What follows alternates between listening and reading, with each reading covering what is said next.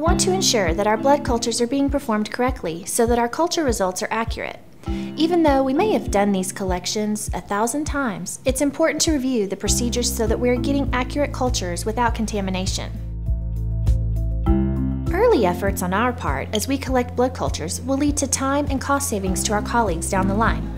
This means paying extra attention to a few specific steps, including patient identification, hand hygiene, site selection and preparation, collection techniques, and labeling. First, just to make sure we're all on the same page, when performing a single blood culture, you will collect blood from 2 separate sites. At each of these sites, you will collect blood in 2 bottles, both aerobic and anaerobic bottles. So, for a single blood culture, you will collect a total of 4 bottles. So, before you go in for your culture, you'll need the basics of your blood collection kit.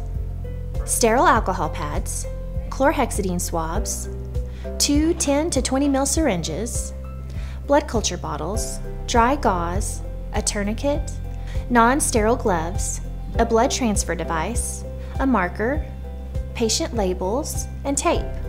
Also, if you need them, 2 10 ml syringes and a butterfly collection set.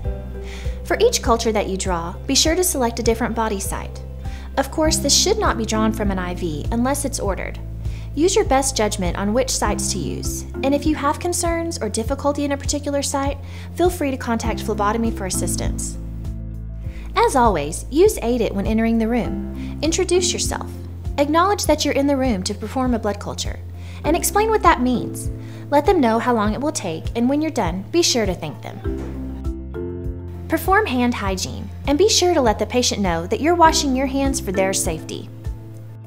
Before you begin, identify your patient with 2 patient identifiers.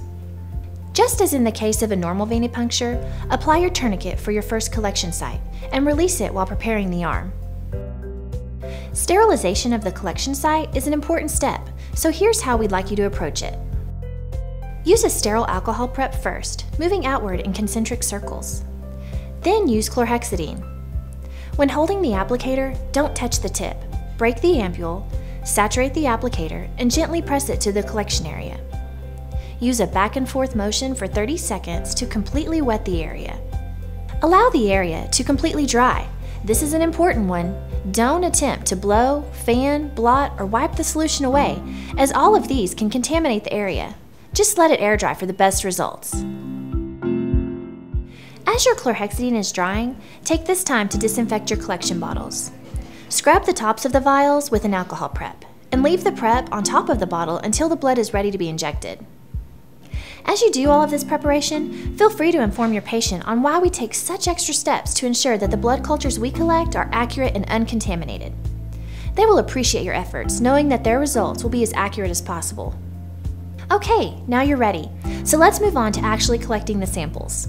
Before you begin, be sure to avoid touching the actual puncture site, even with a gloved finger. If it's absolutely necessary to touch the area after it has been cleansed, your fingers will need to be cleaned with chlorhexidine beforehand.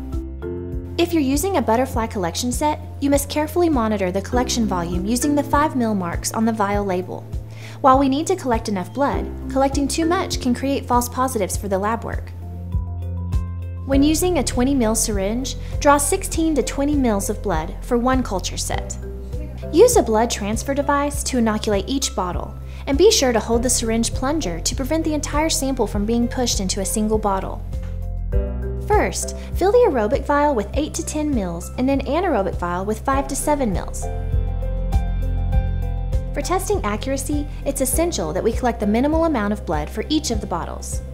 After collecting, gently invert the blood culture bottle to mix the blood with the preservative 8 to 10 times. To finish, cleanse excess chlorhexidine from the patient with an alcohol swab, and maintain sufficient pressure on the puncture site with dry gauze to prevent excess bleeding, then apply a bandage. Now you'll perform this same procedure for your second culture site.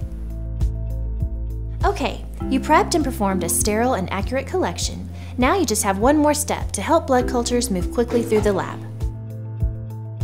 When you label the specimens, each vial must have the patient's name, MedRec number, room number, the date and time of the collection, your initials, and the site of the collection.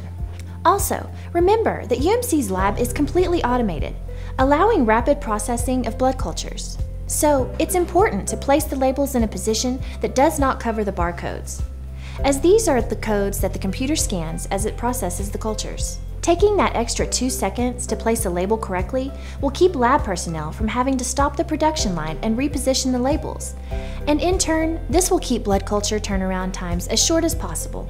And that's it! Accurately following the steps of preparation, collection, and labeling will ensure that we are collecting clean and accurate samples for our blood cultures. Again, if you have questions on these policies, contact Nursing Education. And if you need any assistance in blood collection, feel free to contact phlebotomy.